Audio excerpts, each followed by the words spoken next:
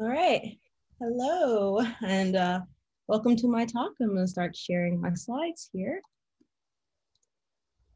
There we go. And this is on my multi-submission importer for EasyForm, which was a challenge of a title, but I've been introduced. I'm Annette.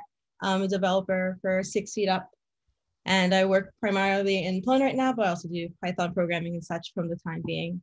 And what really happened here is I had a very specific problem that we were trying to solve.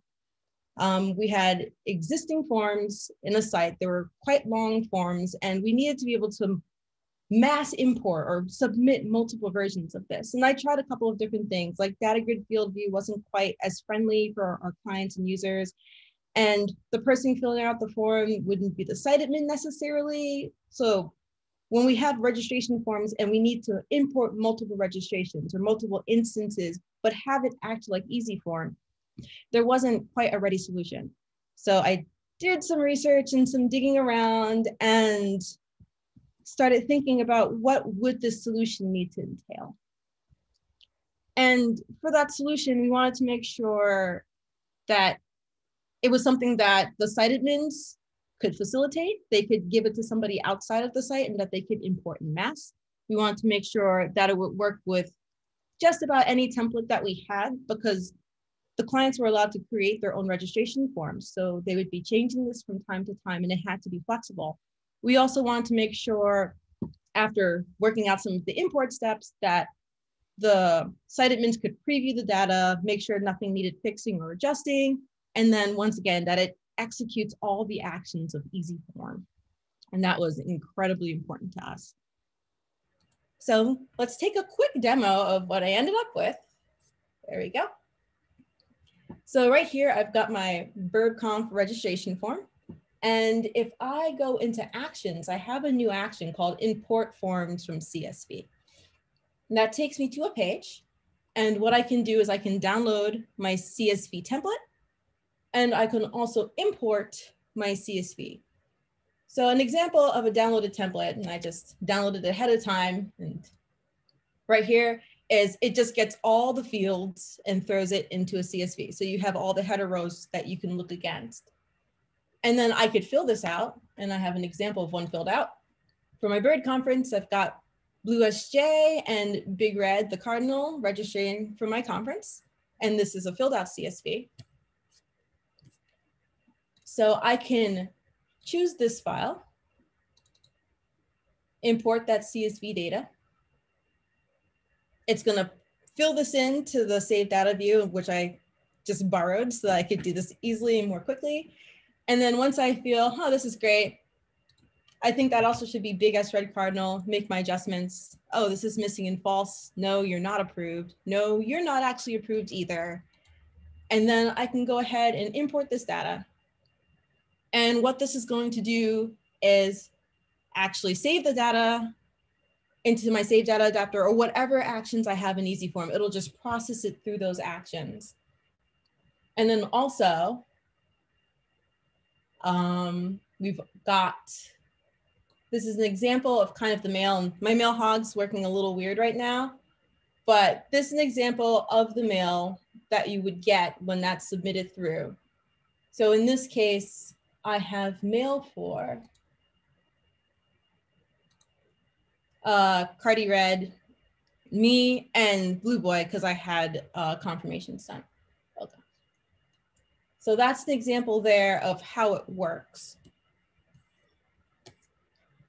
So what I wanted to go through is kind of how I got to this point. And like, I really didn't know that much about EasyForm and how it actually worked before I got into this. So I had to do some digging, and I kind of figured out, okay, so I knew EasyForm uses dexterity. I then kind of realized, okay, so that works on ZC3 form and then Plone ZC3 form. And I kind of dug down and drilled through the pieces to kind of get an idea of what actually supports the forms and the processing and everything. And then had to work my way back to figure out how to build this. So first, generating the CSV, and that was actually really easy because, and that's just a preview of that page again. EasyForm already had a handy dandy API for getting the schema and getting the fields order. And so all I needed to do was point to that and then get it into a CSV that could be downloaded. So here I have just a snippet of code. So I made my download form CSV, which that was that page with my 2 buttons. And I made a choice to just use the 2 buttons because it's one page that my clients go to, and it's one page that these users can look for everything. So they don't have to remember where to search for things. And that rides along with the form. And then my button just points to this download form CSV when you click on it. Oh. And then, so what I'm doing is basically just making a call and getting that request.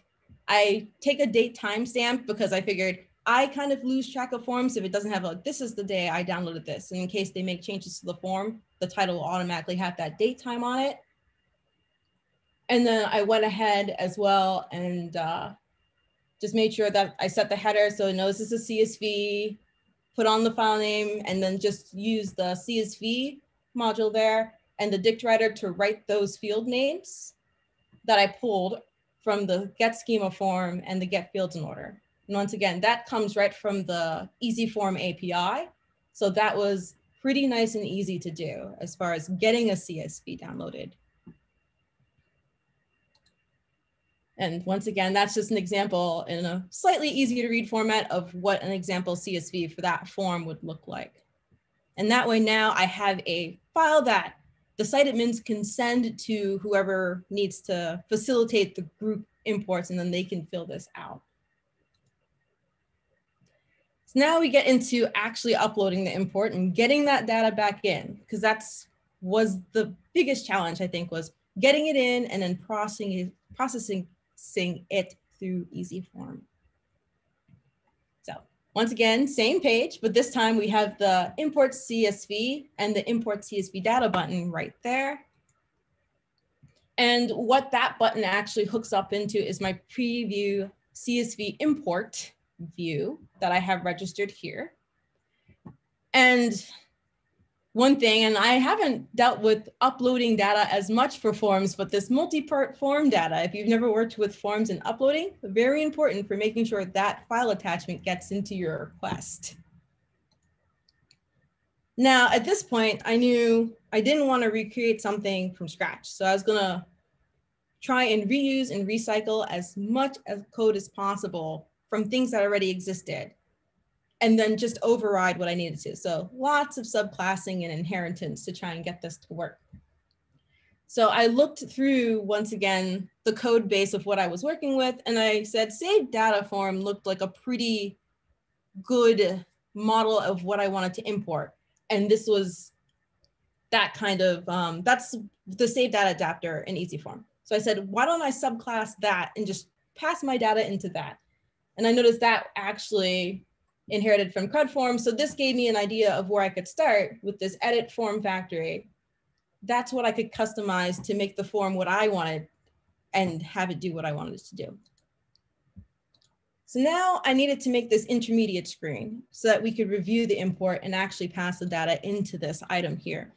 And based on what I learned, I knew I could build that structure here. So I ended up making my own class here, CSV import CRUD. And that inherits the save data form. And this view is the view I referred to earlier. And in the CC3 form layout, it actually has the wrap form. So it just wraps your form in the Plone view. So it could be in the context, in the visual context of a Plone site. So that was nice and easy to just plop that into that. And then I had to override a couple of templates because the native template for save data form, of course, talks about save the data, and I didn't want to confuse my users. So I edited this just so I could get the title like review import and some of the text that goes along with that. And then this form really, what it does is it renders all of the subforms.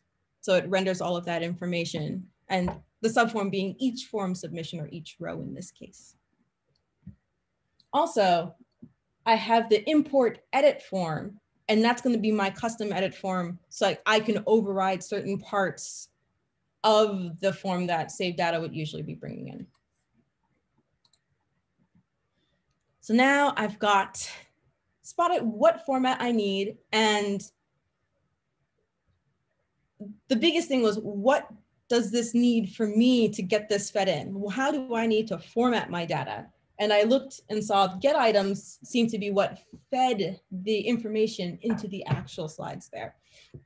So now I have this get items format here and this description. I'm like, okay, now I know how I need to format the stuff that I get out of that CSV to start feeding that back into that save data adapter view grid. All right. Nope, other way. So actually ahead of time, just put a couple of code bits together. So it's a little easier, I hope, to display on this. But here we go, review the import. So I talked about my class already, and that was my snippet there. And so what I'm doing here is I'm importing my CSV and getting that data and putting it into this and returning that. And then this is actually getting that data. So let me see. There we go. That calls upon this to actually get the data out of the file. And so I go through and I run a little cleanup values function because it's user input. So I needed to keep control of what the users were putting in and kind of clean that up and make sure it was going to jive with what I got on the end. So I had this cleanup value here. And once I cleaned it up, I was returning the format that I needed this data to be in to go into that get items function. And this is an example of the cleanup values. And what it really does is just kind of make sure, and this is really, EasyForm API really helps me figure that out, is make sure that I was getting datetime fields were going back in the way they needed to, the sets in particular. So any of the multi-choice text selection bits were going back in properly and cleaning up all that information so that when it gets read, it would like check the Boolean boxes, it would make sure the dropdowns have the right values, and it would select the items in the set that needed to be selected.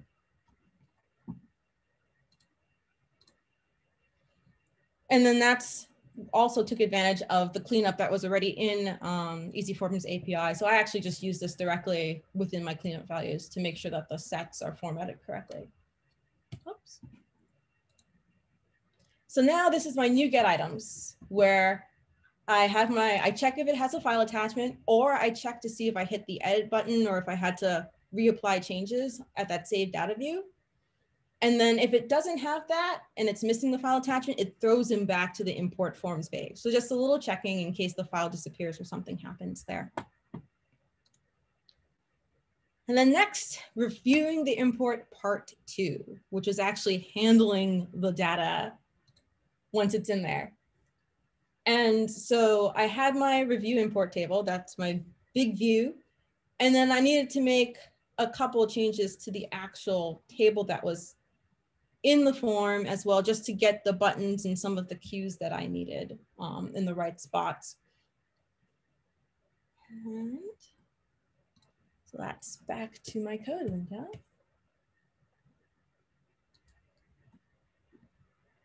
So there were 2 classes in particular that I needed to override. The batch class, not class, 2 methods, functions. Batch I needed to override because I needed to export this particular variable here and make sure that it was not trying to read what already existed in save data adapter, but reading what I was feeding into it. And then I had to edit get data, and please excuse my nesting. That needs to be flattened out a bit. But this was also, once again, just making sure that I'm iterating through the items, setting up my field names, and I'm actually checking against the fields that are already in the schema. So if in the CSV, there's something that is in the column that doesn't exist in the schema, it's just going to ignore it. So it's not going to throw errors. It'll only load things that match the titles that are in the schema already. So this is doing those checks, and then once again, making sure that my sets are adjusted correctly. So back to this side. And now the biggest thing is the data's uploaded. I've got it formatted. It's in the table. We're ready to hit submit and actually submit this to EasyForm. And so I chiefly overrid this button handler. This is actually EasyForm's handle submit. So this is what it does when it submits a page. So I kind of read this and observed it and said, okay, I need to do something like this, but in my own context. So then this was my entry point. So I was already using that import edit form. I made that custom form and I was going to override its apply save changes button with my own button. And that's my import form data button. And I kept a lot of what was already there. But in particular, right here, this is where I'm starting to iterate through the rows. And so for each row in that data is one submission of my form that I wanted to go through. So right here, I have a function in my import class that's called submit form. And so as I go through the rows in the form, it's going to process this through that submit form action and submit it as if it was actually in EasyForm. And then just count the rows so I can say, these are how many rows were imported. Just a little feedback for the users on how that's going. And I made it. I made it to what my real chief objective goal was at this point. I wanted to submit this form. And so this is my submit form function there. And I just actually imported the EasyForm process actions code right there and just push it straight through that process. So I didn't have to write anything extra, just connect the two pieces and let it roll.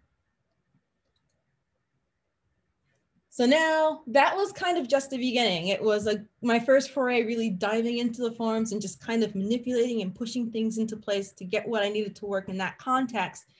And it taught me a lot. I learned a whole lot. And I think the result was pretty cool. It was pretty useful for our use case. And of course, there's plenty of room for expanding because it'd be nice if they could, have a clear button or cancel button or add or delete rows and such. But I felt it was a pretty nice stub for starting to get through this processing. Being able to submit forms in mass without having to repeat it one by one. So it really accomplishes the goal of passing this information to the users, letting them just fill this data out, and then giving the site administrators an easy way to facilitate registering all these people while whatever mailer actions or save adapter actions they have or custom scripts, it'll just go ahead and process that, just mimic that process. All right, so thank you for coming along, and I guess this is my time for questions, if there's any questions. Yes, thank you very much for the great talk, and I really enjoyed it that you showed it in depth, how you made these adapters and also. And we have indeed one question from Anthony. It's what happens during the data cleanup if a value is unusable, such as a string that can't be changed to datetime etc. Okay, so what I ended up doing is, let me go through here and get back to my cleanup. Oh, the Zoom bar is in my way. So what I did in this cleanup is, what will happen most times, and for date field in particular, is it'll just throw the value out. So this was the real importance of having that intermediate screen where if something like this happened, they would be able to join the two ends together and kind of say, okay, well, that's not right. Or this is kind of off or something like that.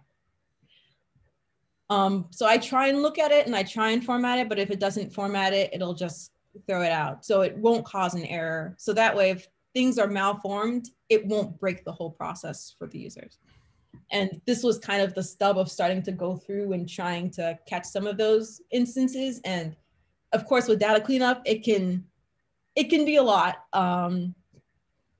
depending on how many things you're trying to accommodate. But this was based on the forms I had, what I could start to accommodate or what I knew I had to be able to accomplish for them. But I think date, time, and date are probably the trickiest ones as far as throwing values go. Anything else, like if the sets weren't formatted correctly, it just wouldn't highlight the item in the set.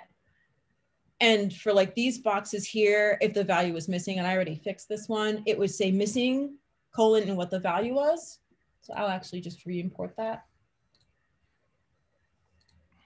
Go back, pull that up. So it'll tell you that value was missing from that list. And then that gives that administrator a chance to say, okay, I can fix this based on what they have there. So that's what they can do in those cases.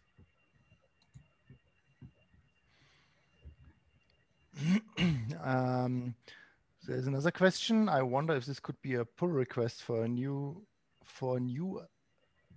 EasyForm feature. So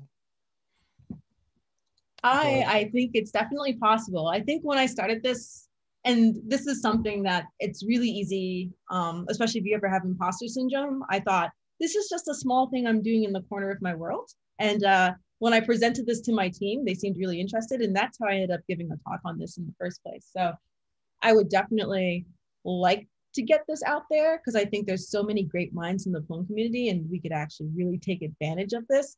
So I'm glad to get a stub out and see where it goes from there. Okay. So Fred asked, is this something that can be added to the add-on itself? I'm not sure exactly what this refers to, or what would be needed for doing that. Do you get what? Yeah, I think it's something that could definitely be put into the add-on. So when I did it, of course, because it was in my own little add-on, most of this is actually just written. I think all of it is actually in my views file. So it's definitely something that now that I think about it, I would have definitely liked to put this into its own view or own API or give it its own little niche. But I think if we could create some of the API endpoints or something like that to make this a little easier, so it's maybe a little less hacky, I think it could definitely be integrated and just be part of EasyForm. I think the cleanup of the values would be the biggest thing, cleanup and error checking. Okay, so there are no more questions on Slido.